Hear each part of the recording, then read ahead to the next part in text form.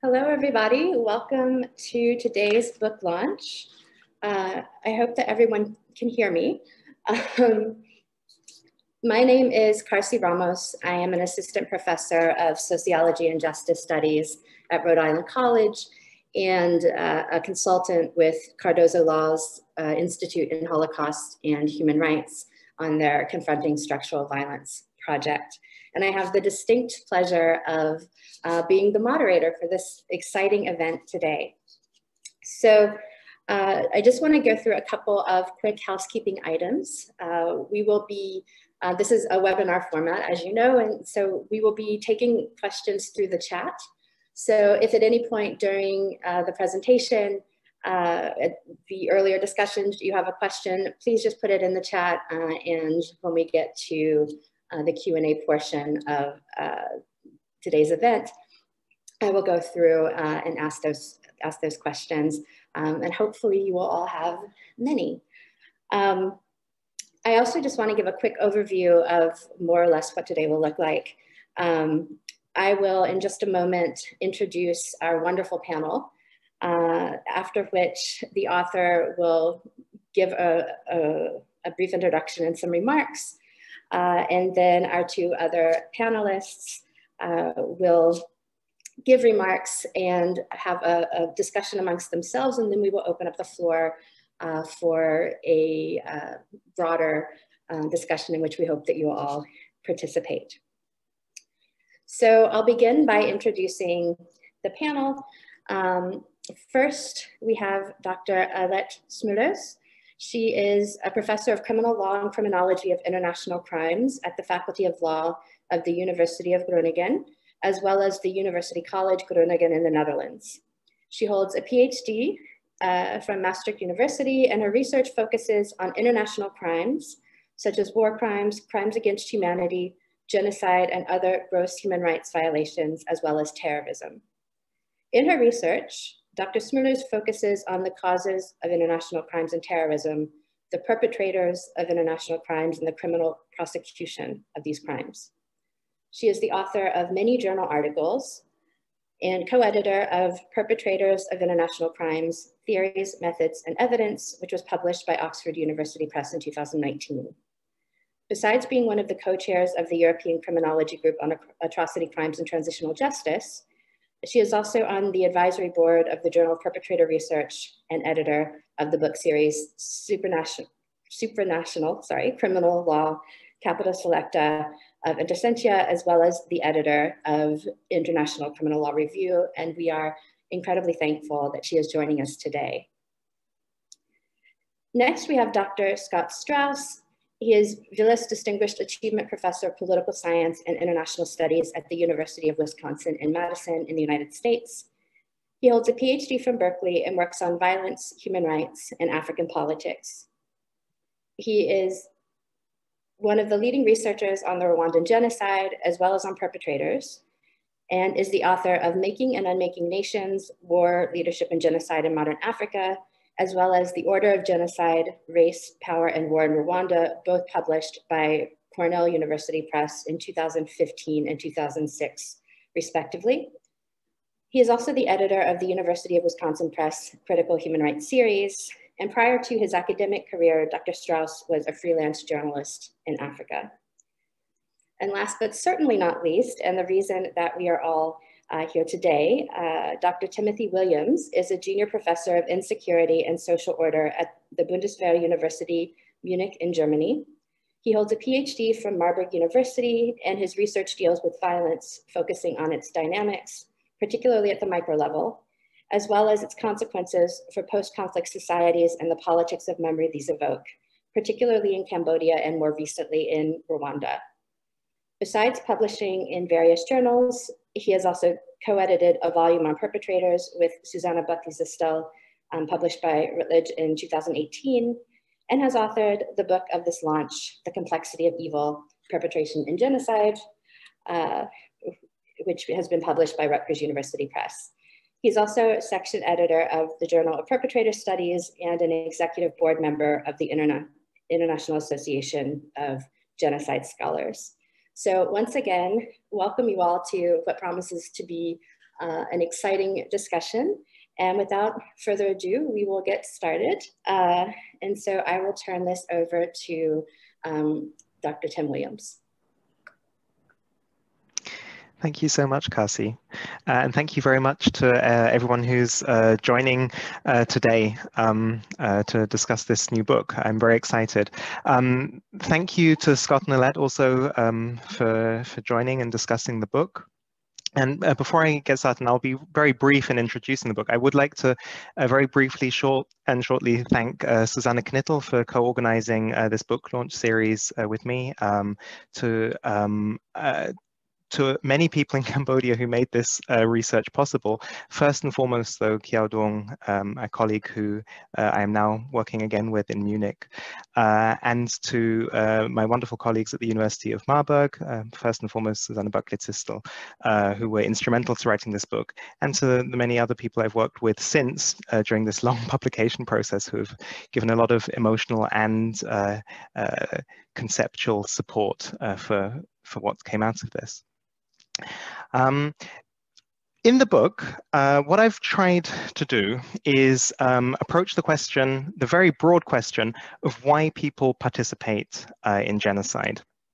And in response to that question, I develop a systematic model, which is relatively abstract, but which I hope is useful for explaining participation across various different cases.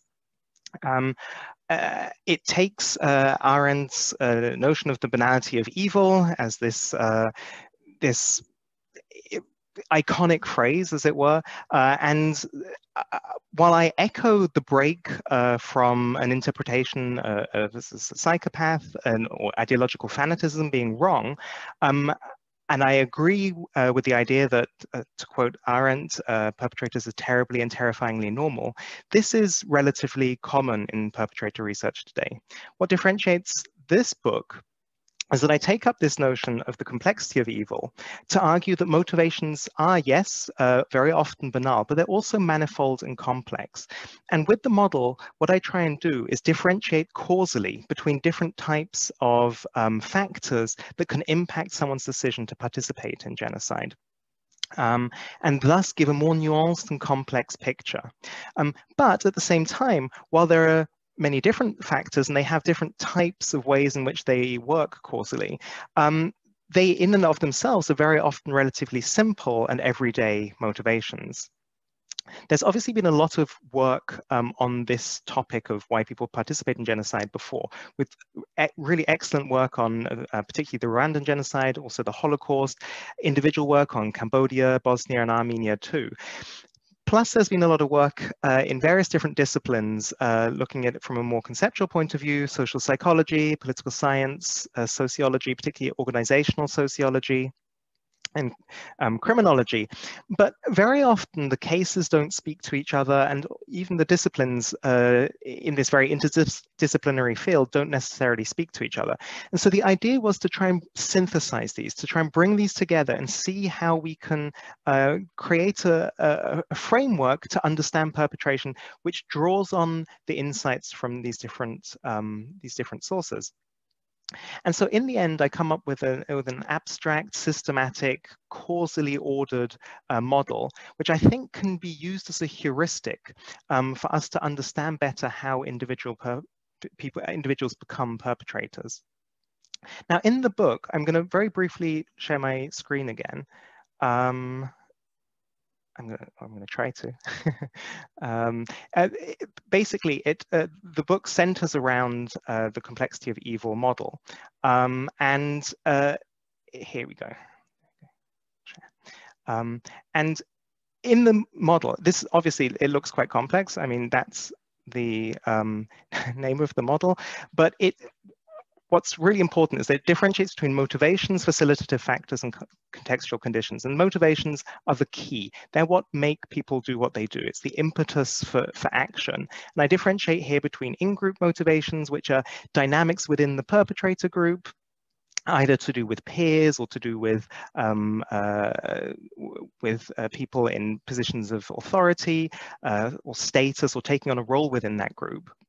Then there are motivations which are focused on the victim group, the out-group motivations, an emotional response to the victims, or ideological ideas and motivations.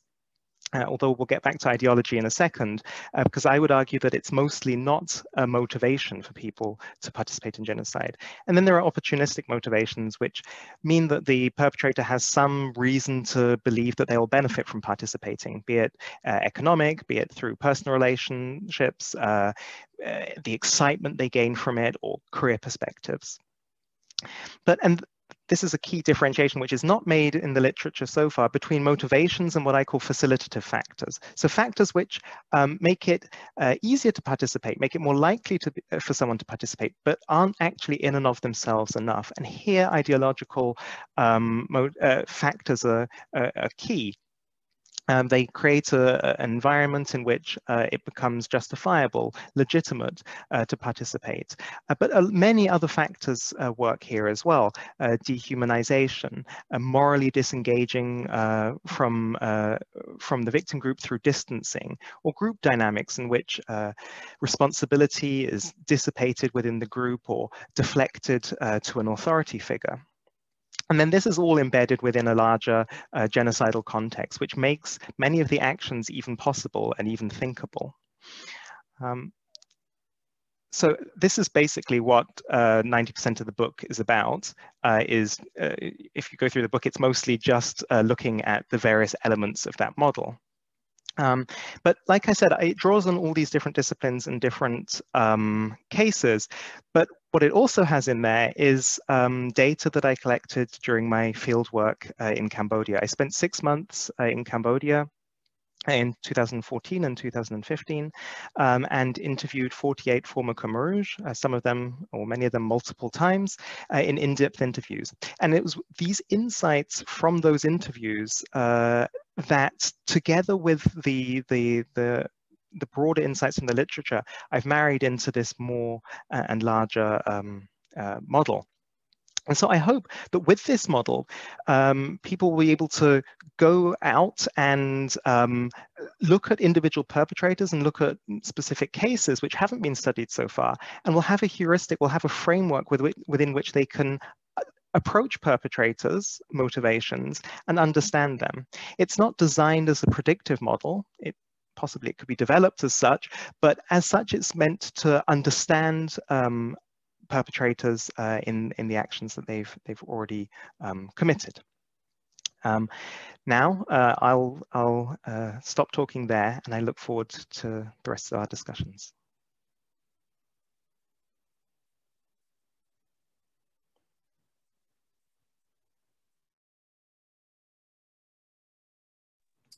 And I am muted. Thank you so much.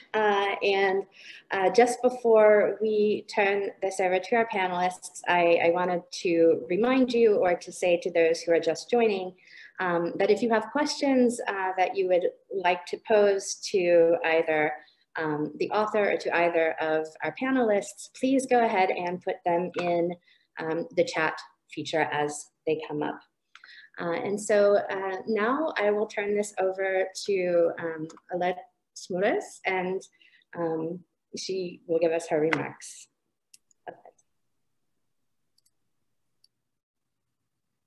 Okay, thank you very much for the invitation of being here and commenting on the book.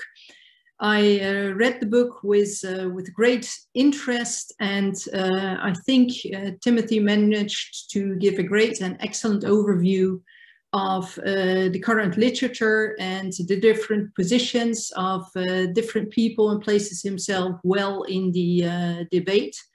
And indeed, as he said, the book is centered around the schematic model he made and he showed. And the book, in fact, explains this, this whole model, which he does in a very clear and excellent way, and kind of focuses very much on different motives of people. So I very much enjoyed the book, and I can absolutely recommend it to others. He distinguished between motivations, facilitating factors, and context, which I think is a very good distinction. So in that sense, it's absolutely very helpful. I wondered while reading the book, and I'm not 100% sure yet whether the list of factors is exhaustive, but I must admit, reading the book, I couldn't find any factors that were still missing, because even if they weren't explicitly mentioned, then they were still part of another factor. The one thing related to the scheme is that what I did wonder is the facilitating factors that were mentioned. In the scheme you showed before, you could clearly see it, that it seems that you suggest that it starts off with the motivations. And that is one point where I wonder if that is totally true. You do absolutely say that there is a context in which these crimes occur. And then you mentioned a lot of different types of motives and clearly show that there's an interrelation between the two. But then my question is, you put the facilitating factors in the last part. And I wonder whether that is, whether it isn't the opposite, whether, for instance, the motivation of being obedient doesn't follow from the fact that someone is within a specific organization and there is a lot of coercion within the organization. This is a minor fact. Now, what I liked about the book particularly is that it's very closely related or very specifically driven by the very same question I'm driven in my research. And that is also why I particularly liked reading it, trying to understand why people commit such horrendous crimes. And naturally, therefore, I try to compare with my own work and findings and see if there are any differences between us. But reading the book, I must say there's nothing where I think this is wrong or where I disagree or what I have a different opinion on. However, I do wonder some of the things, whether you see it similar as I see it or whether you still see it in a kind of different way. And I'd like to pose you a few things which I think are important, and they're somehow also in the book, but not as prominently as I think their importance is. In my own research, I've focused very much on the fact that people transform into perpetrators. So they're not born perpetrators, but they transform into perpetrators. Now, what you do mention absolutely is all the different motivations, the factors that play a role. And you do also mention that people desensitize, brutalize. You refer to the work of Irvin Staub, the continuum of destructiveness, etc. You refer to Lifton's work on doubling and mechanisms of cognitive dissonance. But I do wonder whether or not you would agree that people actually transform into perpetrators. So ordinary people yet change while doing things. One of the things that struck me, and I cannot remember that you specifically mentioned that, but that is also what always struck me when reading about perpetrators, but also when talking to them. I went to Rwanda and talked to perpetrators in Rwanda, is the fact that almost all perpetrators say that they feel bad about their first crime, that they feel horrible. And then this mechanism of cognitive dissonance starts to work where they try to soothe their conscience. And while doing so, they rationalize and justify what they did. And then in my view, my understanding is that they then end up in a psychological trap, actually, because they start to rationalize and justify. And by doing so, they change. And I often make the comparison with the Milgram experiment, and then not so much the fact of that they obey, but the fact of that Milgram started off not with 450 volts as the first shock, because I think if he had done that, most participants would have said, no, no, we're not going to do that. But the phenomena that he started was 15 volts and then increased it each time with 15 extra volt, which makes it very hard for the perpetrators to stop.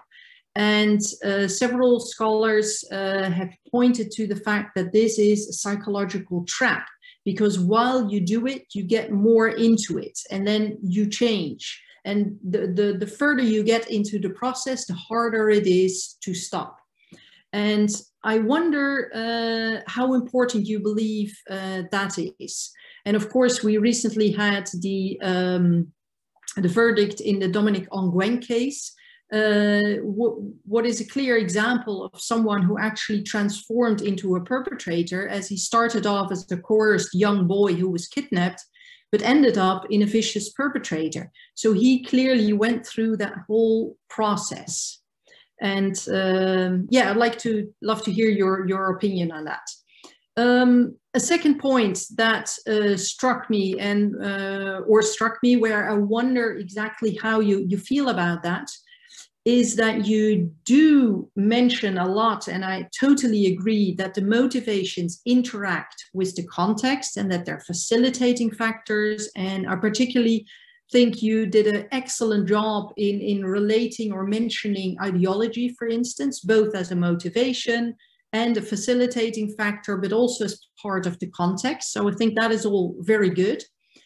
But you don't really mention dispositional factors as such. And I wondered how important the role of dispositional factors as such do you think that they play?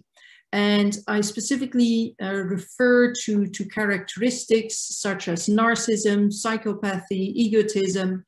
You do mention sadism, which is also predisposition, but to what extent do these factors play a role? And I'm eager to hear your point in that. And that also relates to the biggest difference between the two of us as scholars, and that also intrigues me. As said, I agree with everything, but your approach is much more action-oriented. You focus on an action and a motivation on a particular action, whereas I focus more on a typology of perpetrators.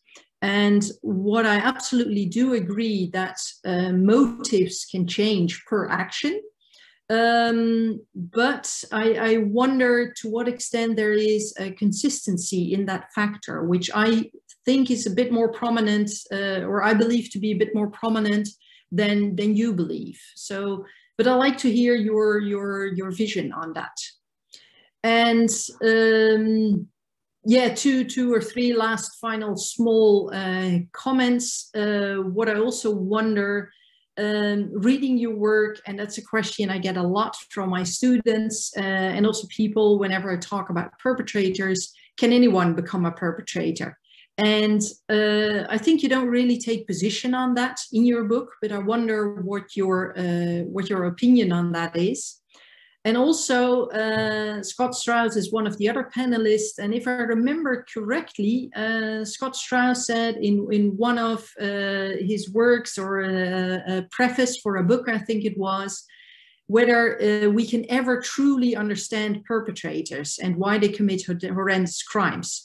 And I'm very eager to hear your opinion. Do you feel you can understand them now you've done all this research? And then the very last point is, I also wonder what doing this type of research did to you. Did the book turn you, well, it definitely turned you into an accomplished scholar by presenting the book, writing the book, which is great, but what did it do to you as an individual, as a person? Did it change you? Did it affect you? And what do you think can we do with the knowledge that we gained from your book and this type of research? Can we make the world a slightly better place? And if so, how? So I'd love to hear some of your opinions on this. Thank you.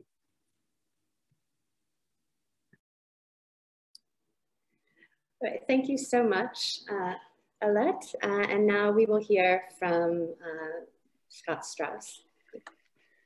So thank you so much for inviting me, and Tim, congratulations on this enormous accomplishment. This is a really excellent book and contribution to the literature, and I thought Alette's comments were excellent, so I'll try to be quick as well. So I think this is a really smart book, a really ambitious book, a thorough book, a synthetic book. And to me, I think the strongest or the biggest contribution here is that you've pulled together a very disparate literature in a comprehensive and careful way into a single framework. And I think as a result, this is an excellent teaching tool. It has a great deal of clarity, as Alette said, but it also, while being comprehensive, is very careful in its disaggregation of different mechanisms. So I think there's a mix here of being synthetic and comprehensive and quite careful and specific. And I think that's a very difficult achievement, and I congratulate you for it. I think in terms of the theoretical contributions, one of them, to my mind, is the multi-level approach that you develop here, which is to try to find some synthesis across these micro factors and sort of, and then meso and especially macro factors, and how they work together as part of an overall model of perpetration. And I think your emphasis on complexity, a concept I'd like to return to at the end, but I think the sort of general notion that there are multiple motivations, they change over time, as Alette was just suggesting, and so forth. And so I think you abandon a search for the cause of perpetration or the cause of genocide, and embrace that there are multiple different pathways and multiple different factors that are going on at different levels, and I think that's certainly welcome. I also think your emphasis on perpetration, and this I guess comes to what Alette just said, versus perpetrator, is also, I think, is welcome, and I think an important argument to make. I'd also say that the emphasis on Cambodia is quite welcome. I would say of the major genocides, mass violence cases of the of the last 50 years, whatever, however you want to think about a particular period of time, the Cambodia case has not had as much sustained focus as some of the other ones, in particular Rwanda and the Holocaust. And I think the work that exists on Cambodia comes at it from a more ethnographic, that sort of Alex Hinton's work, a kind of ethnographic approach. And I think your more sort of square social science is a welcome addition to the literature on Cambodia. I think, to my mind, where I would sort of situate your book in particular is probably a comparison to James Waller's book on perpetrators. And I think this book has some advantages over Jim's book, which I also like. This is not a criticism of Waller's book. I think yours is a more thorough analysis, a little bit less dependence on the Holocaust, a little less dependence on psychological and psychosocial theories, and I think ultimately more sophisticated in the number of theories it brings together and in the synthesis that it creates. So, in terms of audiences, I mean, obviously, I suspect many people here are interested in perpetrators and perpetration, and interested in genocide and genocide studies. And I think that the book is clearly going to speak to that audience, to people who are focused on these questions, as Alette is and I am, and perhaps people in the audience. And I do think the model is quite general. It's one that is, as I said, is very good for teaching, but I think is a very useful framework for thinking about in multiple different contexts. I also think there's here a clear contribution on Cambodia, as I just said, but I think even more broadly, there are, for those who are interested in violence and political violence, I think, or perhaps even in deviation or sort of criminal violence of different types, I think there are a lot of insights in your book that can be used. And even more broadly than that, I think you have a theory of social action. And so I think that there are multiple layers of people who should be interested in this book. So I had some prepared remarks on your model itself. I think you've done a really nice job of synthesizing it, and perhaps it would take too much time to go through all the different elements, but I think Tim's, the graph the graphic that Tim presented, and I believe is on page 43 of the book, is an excellent summary of the overall schema and model that he presents. So in the spirit of sort of conversation, I have a couple questions that I'd love to, hear your thoughts on. And one of them has to do with sort of what a model means in your book, right? And the way you presented it was it's a heuristic, as a heuristic for understanding how individuals perpetrate violence or come to perpetrate mass violence, and as such, it's a sort of way of understanding. I think the book also presents it as a model of causality, maybe not a predictive model, but a theory of a type of cause. And I think that raises the question, because there are so many different factors and mechanisms in the book, about the question of whether or not these are kind of necessary conditions, or, are you going for a model that is comprehensive and sort of covers everything, or one that really focuses on why, sort of necessary conditions for a particular action to happen.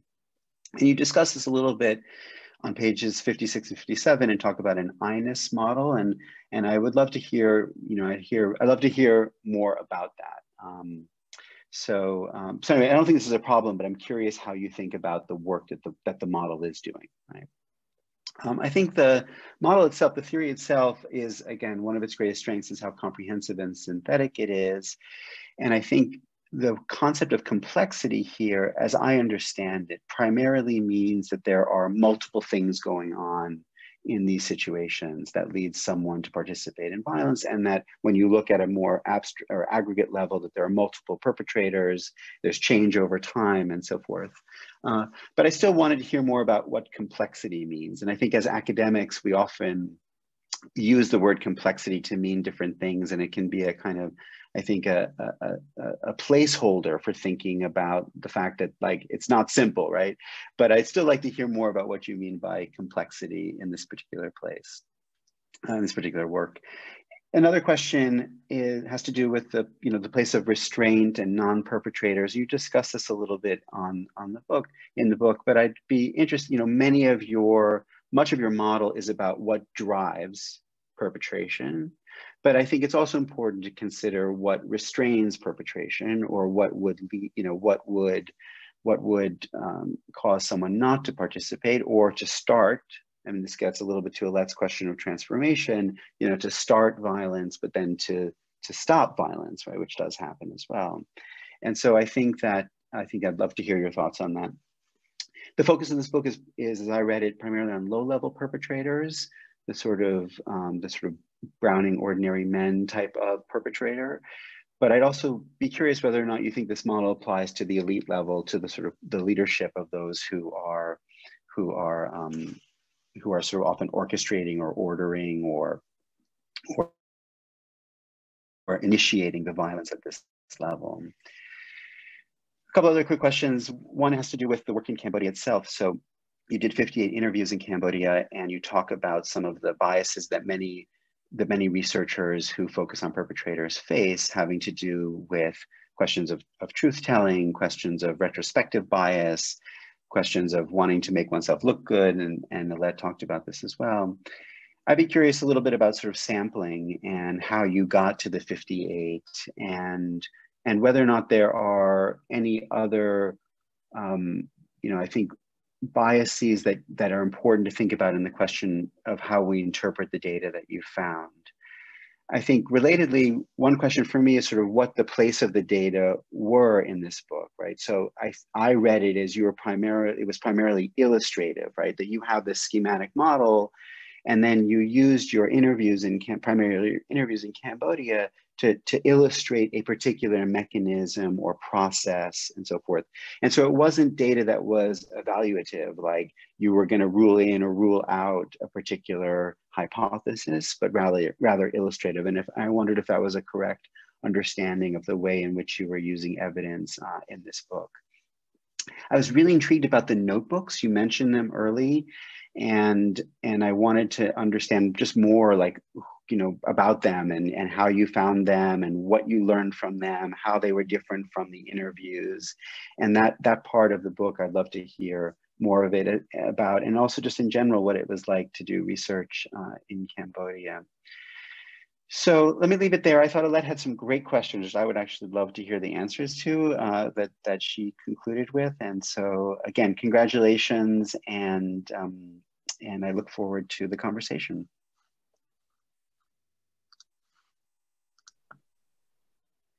Thank you very much. Both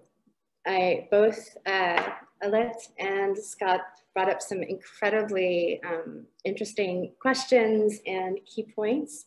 And Tim, you have quite a lot to grapple with.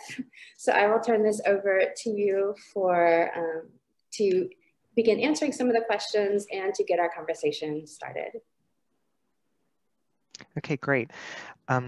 Thank you so much, Alette and Scott, for those really, really interesting questions, and for reacting and contextualizing the book as well. It's such a pleasure to have had you both read it and engage with it at that level. You've posed so many questions that I have the feeling that I won't be able to respond to them all, otherwise I'd fill up the rest of our time. But maybe I'll pick out a couple and then we can just enter into a discussion about those, and then hopefully the others will sort of come up in due course. So maybe Carse can just interrupt me when she thinks I've spoken enough. Maybe I'll start with Alette's question about, it goes on to several of these aspects. Like Alette highlighted, different to her perspective and also many others in the literature, I think that an action-oriented approach is helpful. So basically what I argue by that in the book and also in other publications is that what we need to be understanding is not why people become a perpetrator, but why they perpetrate specific actions. Because perpetrators engage in many different types of actions and the motivations can change over time. At the same time, they can also have motivations to save people at some points in time, or to not act and be bystanders at certain points of time. So from my perspective, it's helpful to look at the actions. But what that does do is what Alette says, is that it makes it slightly harder to look at the transformation processes. I do think that the transformation processes are very important. And as Scott also highlighted,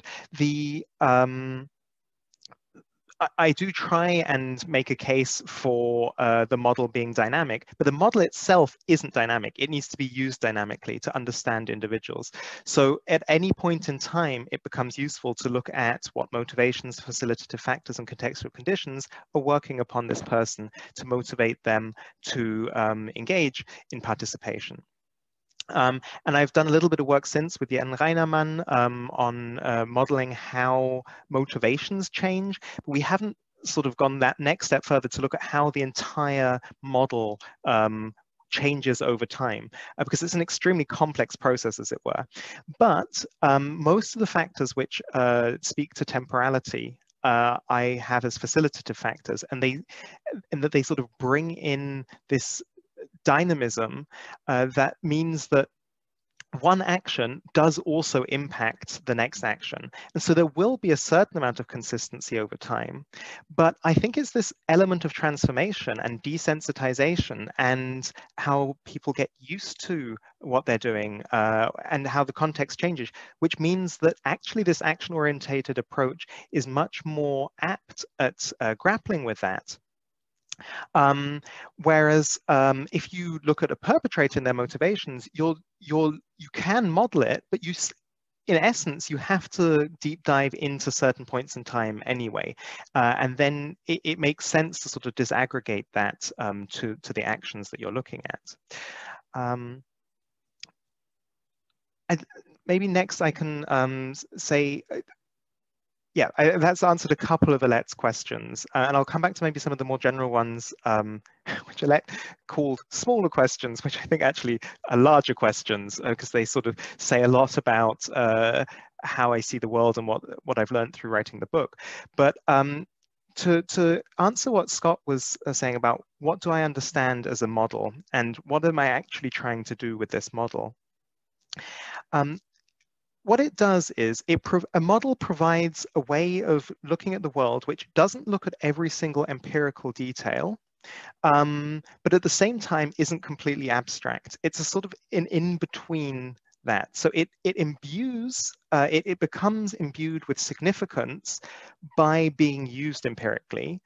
So the model itself is quite abstract, and it allows the different causal relations to be shown, but when then used on a concrete example of an individual perpetrator, it becomes meaningful, and those relationships take on a certain degree of significance, and help us understand why the person is acting the way they are at that moment in time. And so from that point of view, it means that the causality, the key dynamic underlying, or the key point of the model, is to be able to see how the different factors work. So the reason I differentiate between motivations and facilitative factors is that it allows us to look at an individual decision and try and disaggregate that and understand what the factors are and what the factors are not. And I think this ties into the other question, one of the other questions that Scott posed, which is, does this also tell us something about refraining? And I guess that also speaks to the prevention perspective. Not on the surface level of it. The book is about why people participate and not why they don't participate. But at the same time, the argument is that people don't, for the most part, the moral frameworks within which people are acting and the psychological horror of doing it and so on and so forth means that people don't kill without motivation. So by looking at it through the model, what we can do is we can say that if there isn't significant motivation there to participate, then people are refraining from it. So for many of the factors, it's the inverse of the motivation or the facilitative factor themselves that inhibit people. So for instance, one facilitative factor is the diffusion of responsibility. If actions become much more tied to the actor themselves, thus clearly attributing responsibility for the action to the person, then it becomes less likely that the person participates, and this has a refraining effect. So, and then here again, it's relatively complicated because it interacts with the context that it's in, and that's why I find it helpful to look at these specific moments in time to try and deep dive into that and understand it there, and then maybe have another deep dive at another point in time. I'm wondering whether I should maybe answer one more question. Maybe I'll talk a little bit about Cambodia briefly, and then I'll stop talking. I realize I haven't answered even a fraction of what you asked, but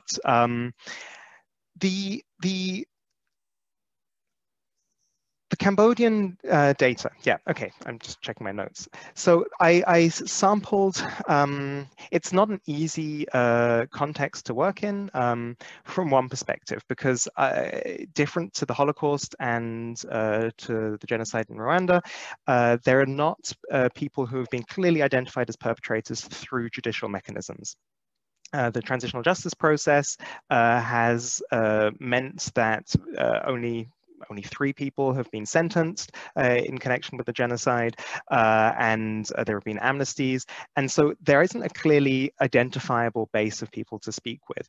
So the way that I sampled people was through snowballing, through knowing a person and asking for references, which didn't work particularly well.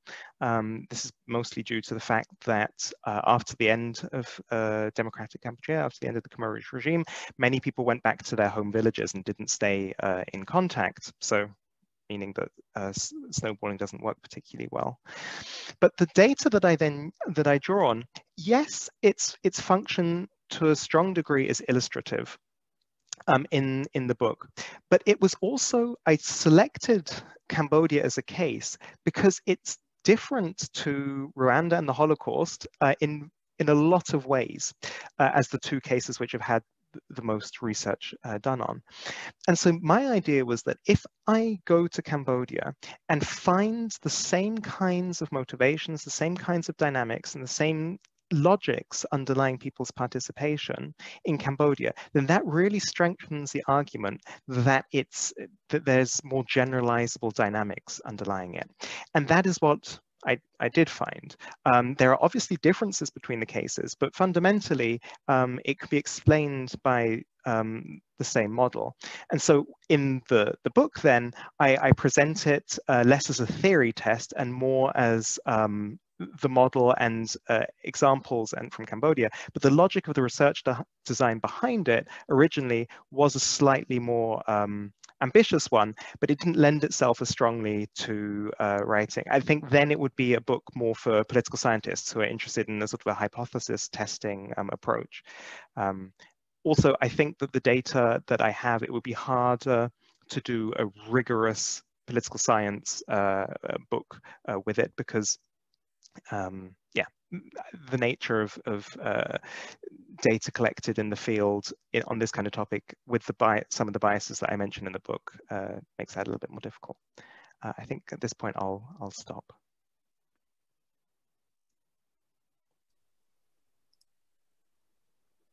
Okay, wonderful. So why don't we all, I'll ask Scott and Alette to join us, turn on their cameras, and we can get a broader discussion going. We already have several questions that have been posted in the Q&A and the chat.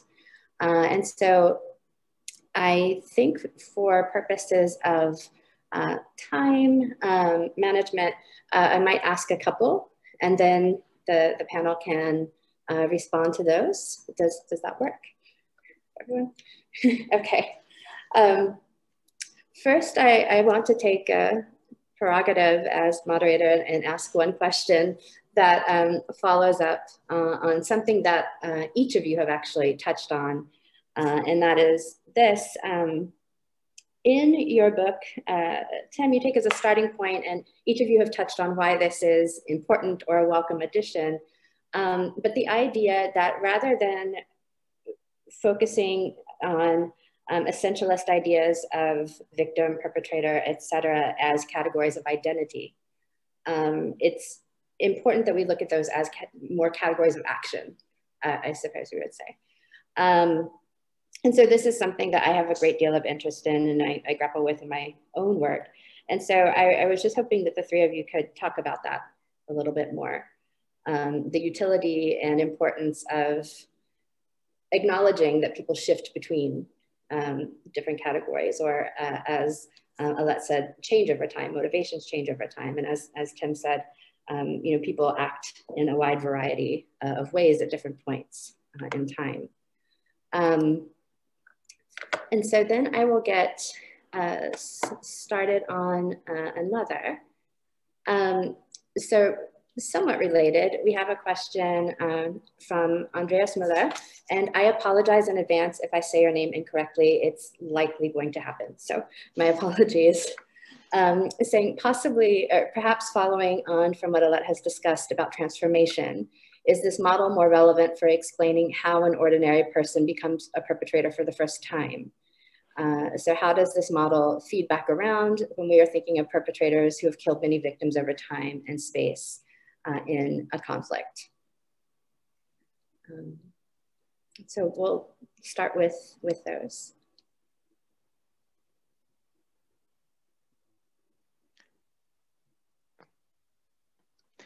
Who would you like to go first?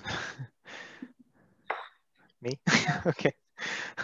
Okay, maybe I'll start with the second question. I don't think it only helps explaining the first time that someone kills. I think that that is the easiest point in time because you have less personal history which is modeled into it.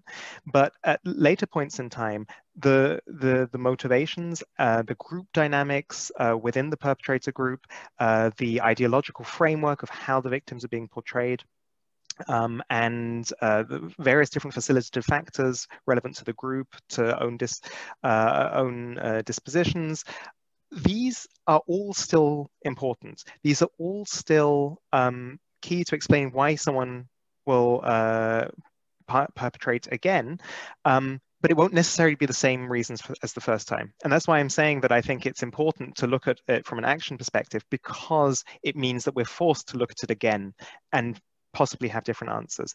I do agree with Alette that there are continuities over time, but there are also differences, and particularly as one gets habituated into killing, these the continuities and what does change, that's what's really interesting as well. And maybe I'll briefly say something to your question, Carse. I think it's really key to see that the labels of perpetrator, victim, bystander, hero, rescuer, all these are in essence normative labels. They also have analytical value to them as well, but in the end people can be multiple of them, but the labels are also used for political reasons.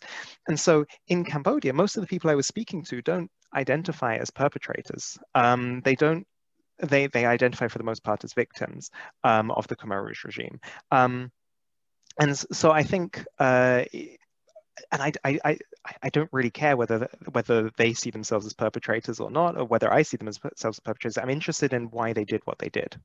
So I think from that point of view, I think not having this essentialist conception of identities and seeing the complexities between that is quite important.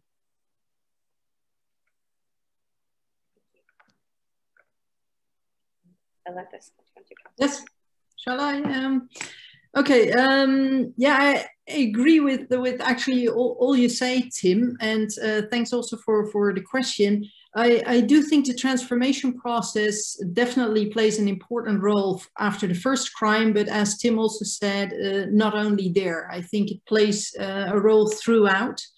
And I think it's actually well illustrated by one of the examples in Tim's book. That the fact, for instance, that it was said that many soldiers in Nazi Germany were actually afraid of being killed if they didn't follow up on an order. But at the same time, no records were found of people who were actually killed for disobeying an order. And Tim mentions what I fully agree with, that the fact that no one killed doesn't matter. It's what matters is the perception of people, that they were afraid of being killed.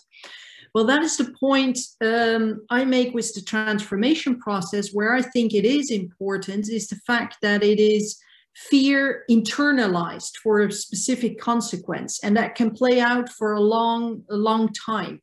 So an initial fear, once it's internalized, then you no longer have to threaten with anything, and it doesn't even matter that no one was actually killed for disobeying an order, but it's still an internalized fear and still plays a role. And therefore, I think that transformation process is important, and that's also why I mentioned the example of Dominic Ongwen, who was kidnapped as a child and went through a very coercive training. But even once this coercion was no longer there, and in fact, when he was one of the leaders of the LRA, so he was one of the most powerful people, I think the fear was still internalized and part of him. So I think there it does play a role. And now listening more to Tim's answer, and your question, Carse, on action-oriented or perpetrator-oriented, I think we do not really differ that much, because we both agree that there are some consistent factors, but we also both agree that there are differences related to different actions. And actually now I become more and more convinced it's merely a difference between us where we put the emphasis on. Tim puts the emphasis on the action itself, but the perpetrator, who he is, plays a role. And for me, I put the emphasis on the consistent factors, although I absolutely agree, and I don't get me wrong, I don't disagree with that perpetrators can have different motives for different actions at time. So I think that ties into just matters where you put a bit more the emphasis. I don't have a huge amount to add. I would just say that, from my perspective, the literature has really moved away from focus on perpetrators, where, you look at the early Holocaust literature, even when I was doing my work on Rwanda in the late 1990s and early 2000s, I think perpetrator was the main focus of explanation. But I think Tim and others, have rightly, oriented us to the fact that what we're actually explaining is the action, is the act of committing violence, not the type of person. At the same time, I think it's still useful to think about sort of characteristics of those who participate, whether we, and I think we can call them perpetrators, and to understand both, in the aggregate, what their characteristics are. By characteristics, I mean, their age, their professions, their political party affiliation, their education, and other where they come from in a particular country. I think all that is very useful information, and it's useful for understanding what the profile of those who participated was, and also potentially for thinking about comparison to those who did not participate. And so I think the category of perpetrator, I wouldn't say I'm not allergic to it in any way, but I think one of the advantages of what Tim and others are doing is to really clarify that what we're actually explaining is perpetration. It's those who, it's the action. So that's, let me leave it at that. Thank you. Thank you all so much. I'll go through, next round I'll do 3 this time. We have a question from Gerrit Diezings, and again, I apologize. My Dutch pronunciation is not good. But who asks, can you perhaps explain a bit more the role of emotions as a category of what you call outgroup motivations? Do you suggest that they intervene or insert themselves from the outside, similar to an ideology which may be imposed from above or crafted by a state or political elite? In a somewhat related question, we have one by Tom Konzak, who asks, or says he would very much appreciate if you could elaborate a bit more on how the context affects the group, which in turn impacts on an individual's decision to engage in political violence. How much agency do you attribute to the individual perpetrators vis-a-vis the macro and meso levels? And then one more sort of flowing from the idea of looking at individual perpetrators, from Belen Gonzalez, says, I'm curious to know if your ordinary men in your interviews are also somehow related to the security forces in Cambodia, and if so, where would career pressures fit within your complexity of evil model as a motivator or as a facilitator factor? And I'll stop there.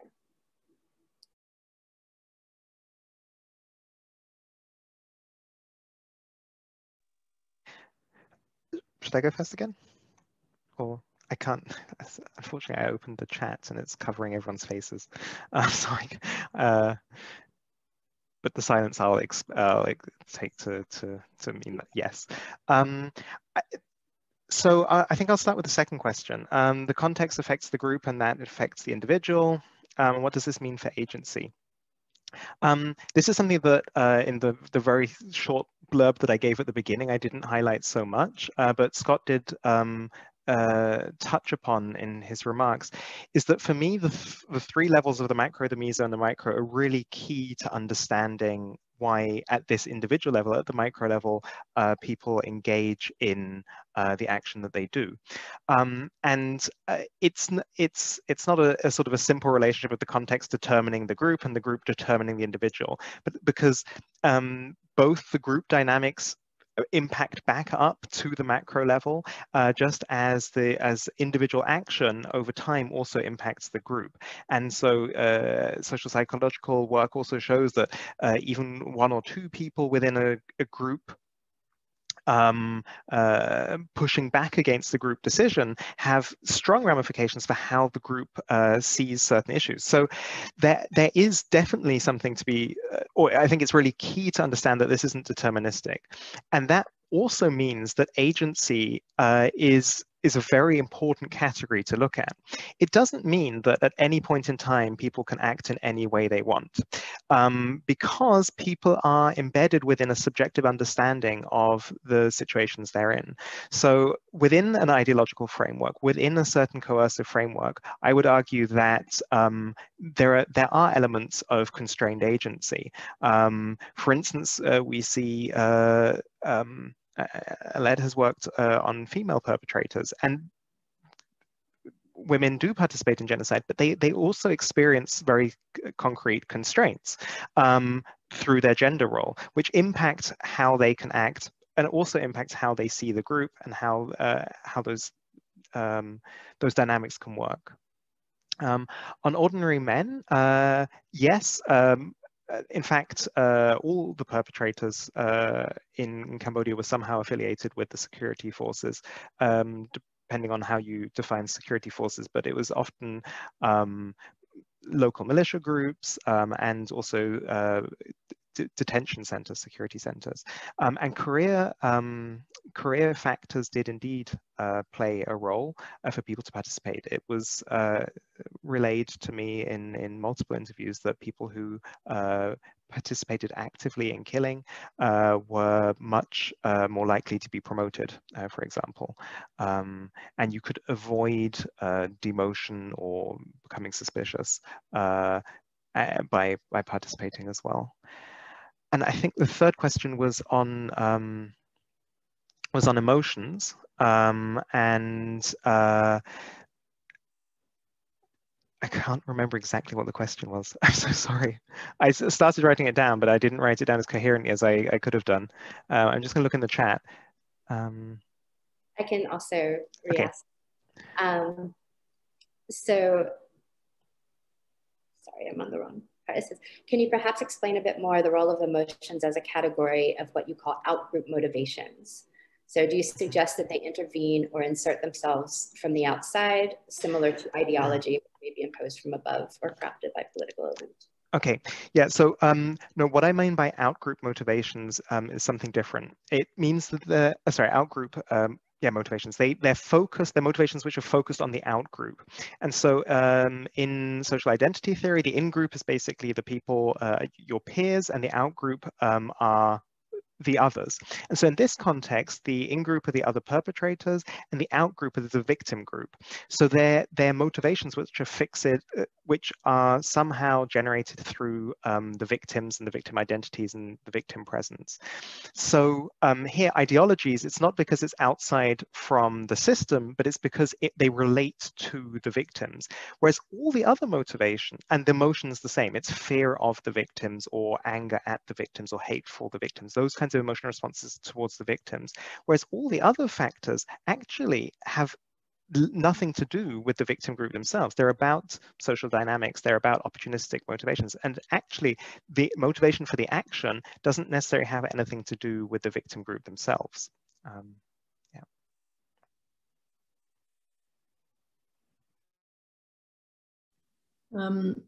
only have a minor comment because most questions were related actually to specifically the book or what was meant, but I fully agree with what Tim says on agency, that it is important and there's still agency, but that agency is constrained.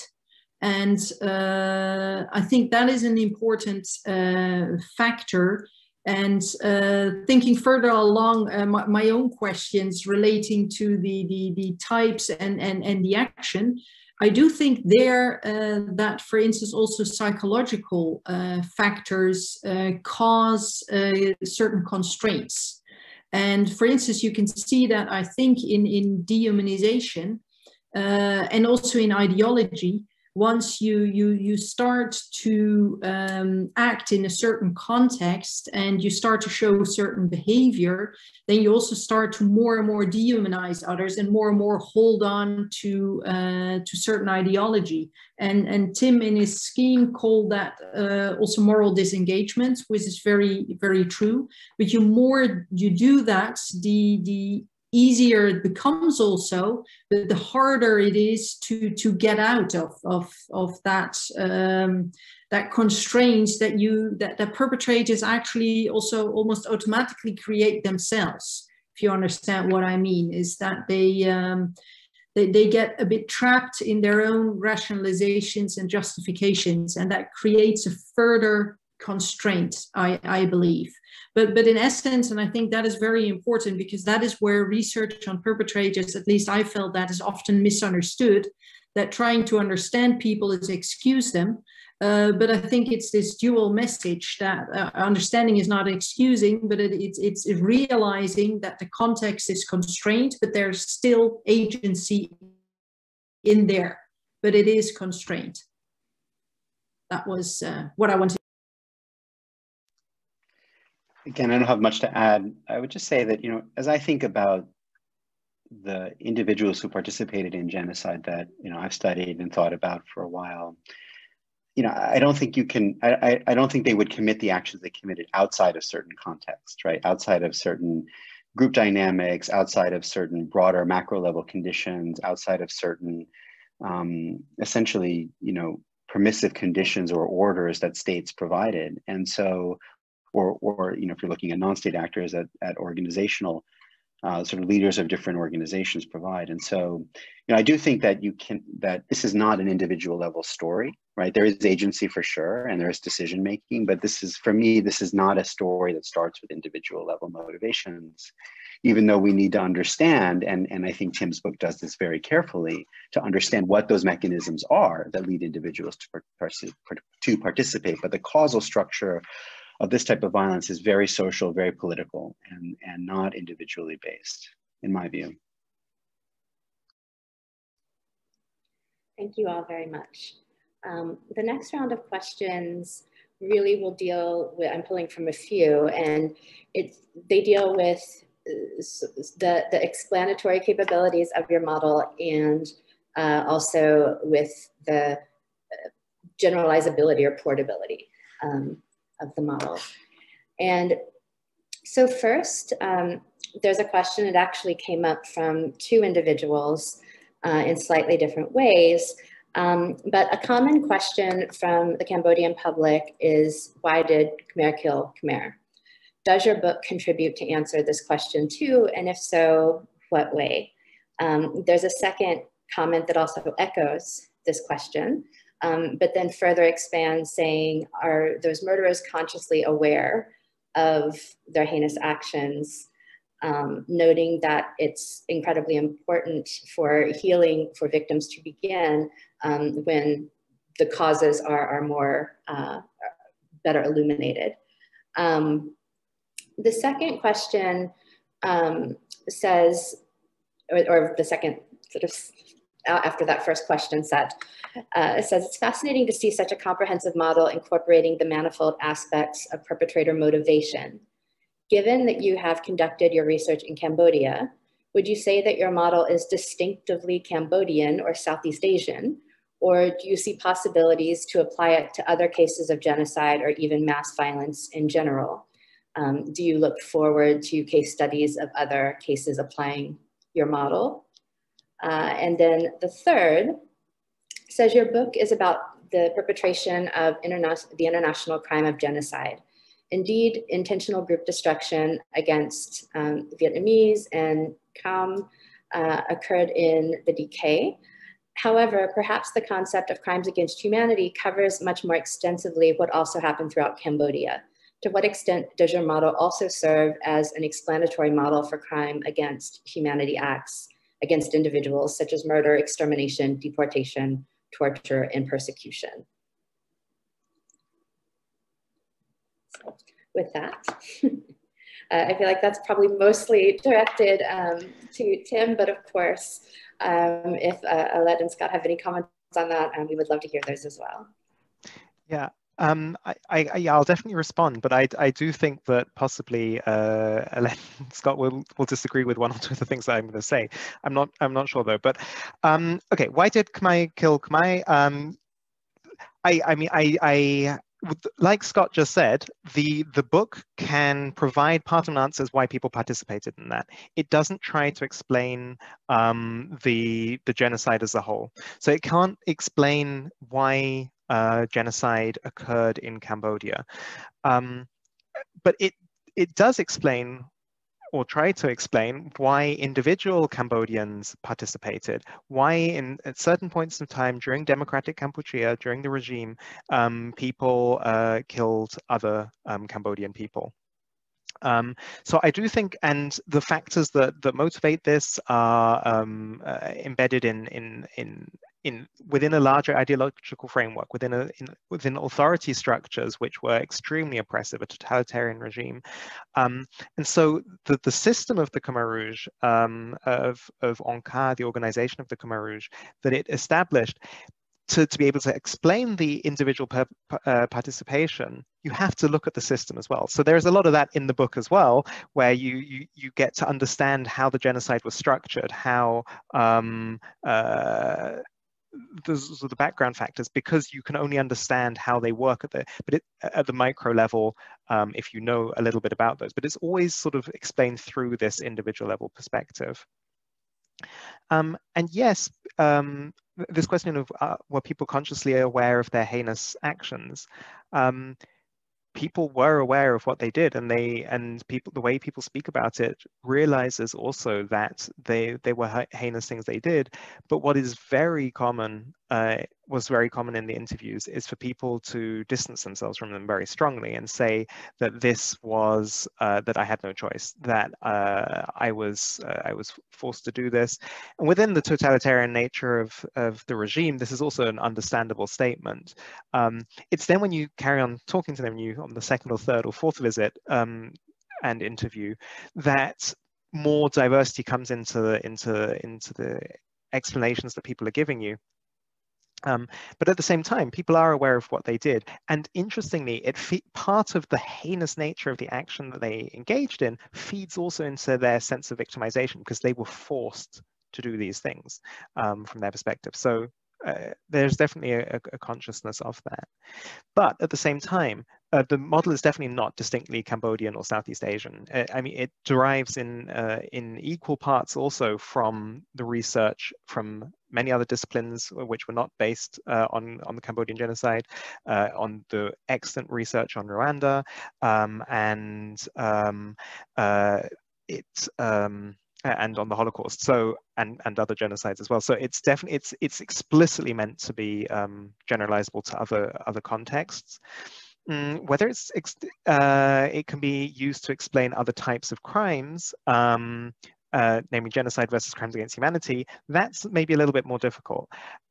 I mean, I speak about genocide in Cambodia, and I don't just mean the Khmer Rouge and the Vietnamese. I also mean the broader population, the political victims of the Khmer Rouge, because I have a non-legal understanding of genocide, which I think is quite common in the social sciences. Which is the eradication of groups as they are identified by the perpetrators. But yes, I do think the model is helpful for explaining those kinds of crimes against humanity.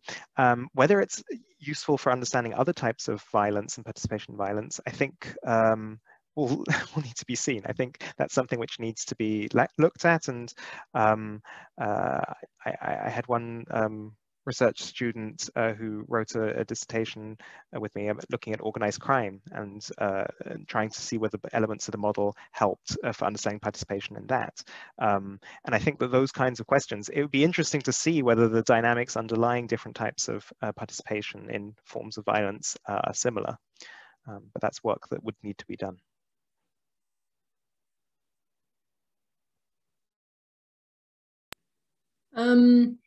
Yeah, I could fully agree that what Tim said, that the model can be perfectly applied to other case studies of genocide, definitely. As Tim said, the Rwanda and the Holocaust, absolutely. I think there are also strong parallels to other crimes, and of course, most obviously to international crimes. Maybe some organized crimes or crimes committed by certain religious sects. There will be parallels there as well. So that is very, very interesting. I do wanted to ask one question, Tim, which actually Scott raised earlier, and focusing on the explanatory capabilities of the model. One thing I'm very intrigued by, where do you put the genocidal leaders, of the leaders of a genocidal regime? Because you focus very much on the ordinary people, the low-ranking perpetrators, but where does Pol Pot come into that? That I'd love to hear your opinion on that. I don't have anything to add. Maybe I'll just respond to that directly then. I don't know is the simple answer, because all the data that I've used, most of the things, most of the literature I've been drawing on has explicitly not been on genocide leaders, but on these low-level perpetrators. But at the same time, I don't think there should be fundamental differences in using the model. I do think, though, that there will be, if we sort of aggregate up across many different low-level perpetrators and genocidal leaders, that the factors that are most important will differ. So I think ideological motivations, as in this is the reason people are engaging it, and opportunistic motivations in terms of securing power and differentiating oneself from undermining the power structures of others. I think that will be much more important for the leaders, whereas the social dynamics, peer pressure, etc., that this will be less important for the very highest leaders. But even there, then in the sort of the second level here, the in-group dynamics will also be important in how you perform. But I do think that at the core, the ideologies of genocidal intent will be more important, for instance.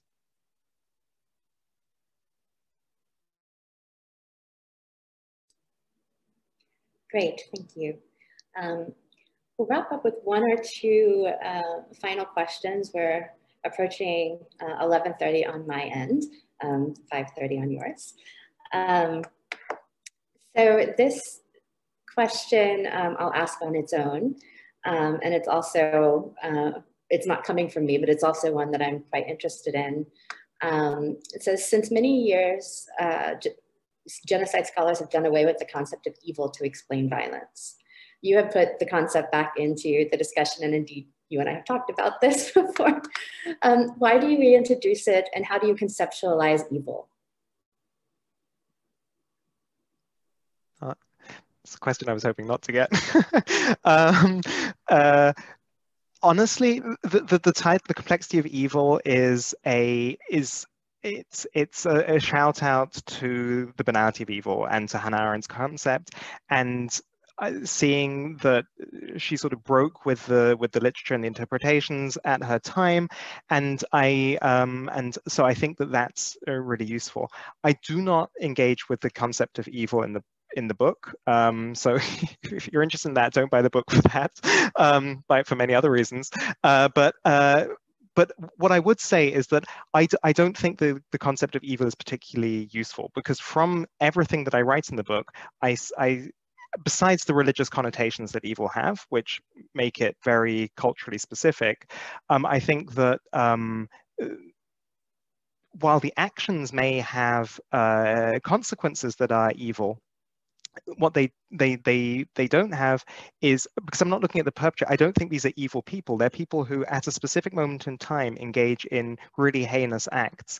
But the essentialist nature of the concept of evil, I haven't found particularly useful. I do know there is really interesting work being done at the moment on these concepts, and I think that possibly in the next few years we will be talking about evil more in a less it's in there because a lot of books have evil in the title, and it's good, and there'll be a more nuanced take on it. But for the moment, I don't really engage with that concept. Sorry, bit of a bad answer, really, or an honest answer at least.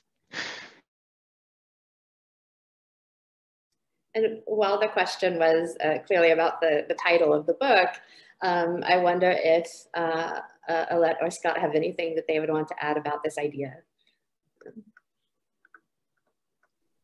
Well, not so much evil, but what comes back to my mind is one of the questions you haven't answered yet, Tim, and relating to what I think, if I'm correct, Scott said at one point in the preface of one of the books, or somewhere I read it, I think, that we in the end cannot really, despite all our theoretical conceptions, really understand perpetrators. Do you feel you do understand them now after all your research you've done and the book you've written? I would respectfully disagree with Scott. I think that we can understand perpetrators to the degree that we can understand any human action. I think that if we say we can't understand perpetrators and perpetration, I think that's the same way as saying that we can't really understand how people, that we can look at people and their social interactions and the way they do things, but well, it's, as social scientists, we're not physical scientists. We can't dissect everything to the same degree. And so I think there are limitations, but I don't think that there is anything inherent in studying perpetrators which makes that less possible, except that it's much, I would say it's much harder to collect data with perpetrators than it is on many other questions that we could ask, which are more everyday. Yeah, this is a really interesting question, and Alette, I think you're referring to something I wrote in, I think, the Journal of Perpetrator Research, and it comes out of a nagging concern of mine, right? I mean, I fully agree with Tim's social scientific approach, and that's some of the stuff that I do in my own work, which is to say we should try to understand what the dynamics are, what the mechanisms are, what the motivations are, what the factors are that facilitate it, and so forth. And it's a category of action that deserves analysis, explanation, and interpretation. I'm totally on board with that. It's more at the end of the day when I think back and sort of, when I think about how individuals end up shifting from their ordinary lives to ultimately killing other human beings that they know or that they have no prior reason really to kill. That I think is a very difficult, like that's still very difficult for me to say, like, I get that. Like, I really understand how that happens. And I think we can identify these forces that push them in that direction. But I still think there's something there that we should have humility about in our limits as social scientists to understand. And I think that's where I was coming from in making those points. But it certainly does not mean we should limit the analysis or cease from the kind of intellectual engagement that Tim and others are, doing. I think it's really important work. And so that was sort of more a reflective point rather than a dismissive point, if that makes sense.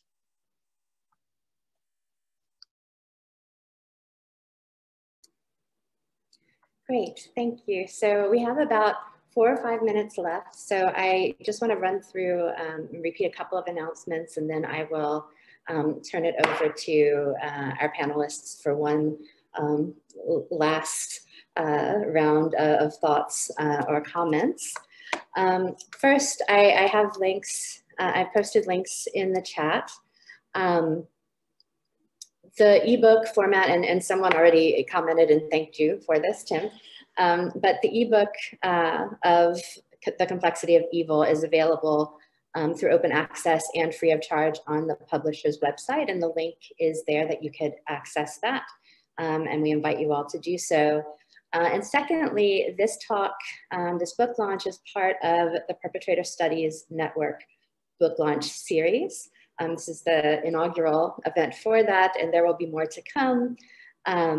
So we invite you to attend all of those, and the link for that is also, I just recently put that in the chat as well. So I wanted to, before I hand this over for a wrap up, just read out a part of one comment from someone who had to leave. But she, in addition to thanking you all for the wonderful presentation, said she just wanted to share that as a humanitarian practitioner working in armed conflicts to address issues of violence, coercion, and deliberate deprivation, that she thinks the humanitarian community can learn a lot from the model that you've shared and exploring how we could draw on it to augment our analysis of perpetrators and looking at violence more broadly. So outside of the academy, you know, this has life and great potential. And so I figured I would wrap up my own comments with that thought. So I will turn this over to the three of you for any last thoughts or reflections, and we can just go in the same order that we have been going in. So Tim. Well, first of all, thank you very much, Carse and Scott and Alette for sitting this, but also to the great audience questions and the interaction here. I think the final thing I'd like to sort of maybe touch upon is the question. I saw one of the questions in the chat, which we haven't been able to raise, from someone from Cambodia, on a question of what would me as a, not as a researcher, but as a person, would I have participated? And honestly, and this ties into what Alette asked earlier as well, as the big question is like, what has this done to me as a person? And I feel the very sinking feeling that had I have been in Cambodia in 1977, I, as a Cambodian citizen, and in the wrong place at the wrong time, yes, I'm pretty sure I would have participated. I hope that having done many years of research on this topic now, I'm much more aware of the dynamics and of how my action can maybe also motivate other people not to participate. And that I've thought about it enough that I would anticipate a situation would maybe act in a different way, but even that I'm not confident I would be able to answer in that way. Which is not the most, normally I answer the question, what's done to me? It makes me a more optimistic person because I don't believe in the concept of evil any longer. I don't think it's a fait accompli. I think that we can understand better why people are doing this. So I realize I just ended on a bit of a down note when normally what I take away from this is actually a lot more positive.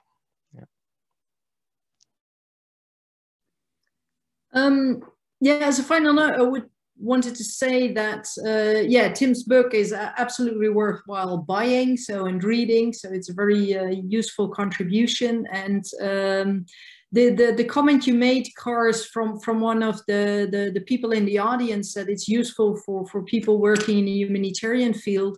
What kept me going also for many years is, apart from my own interest in the research, is that after one of my first articles, I was approached by a victim of the Holocaust who was intrigued by the research and wanted to know more, and actually said that it helped him understand what happened to him and distance himself a bit more.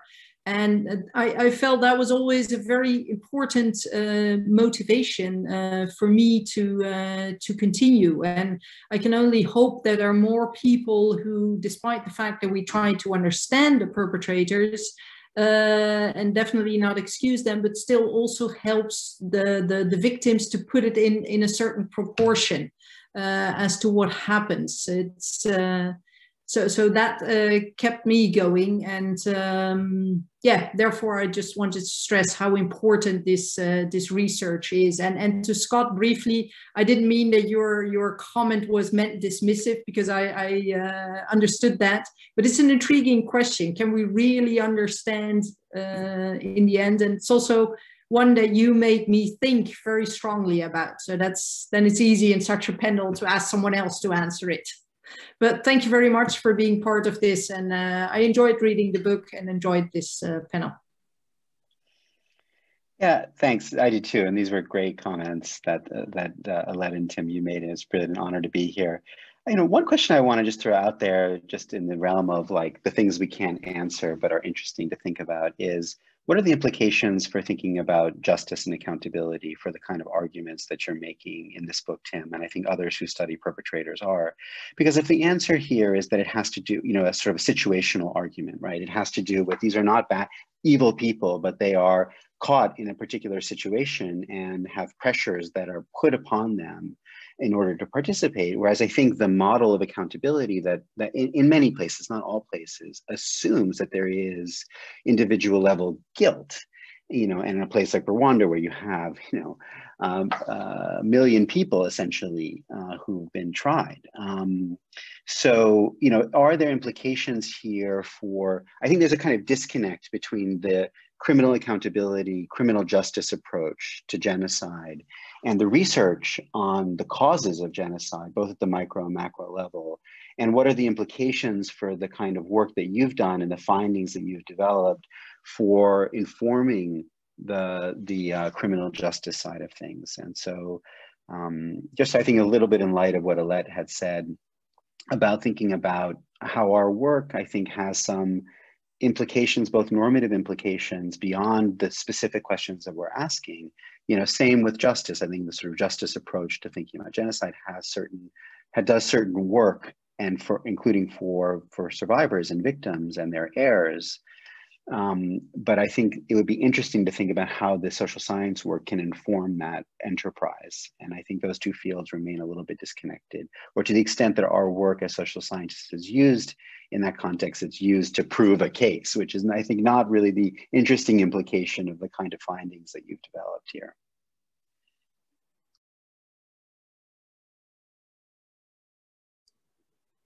All right. Wonderful. I just want to say thank you again to Alette and to Scott, and obviously to Tim for giving us this book to discuss.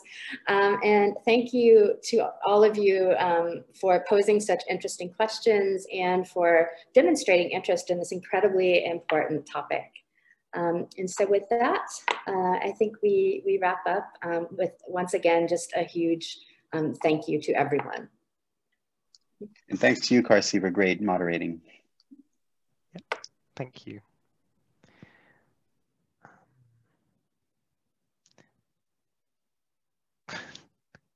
Bye. Bye.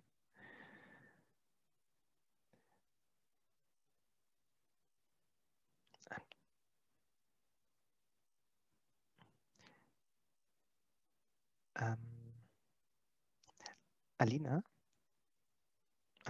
Ich kann es einfach schließen. Ne?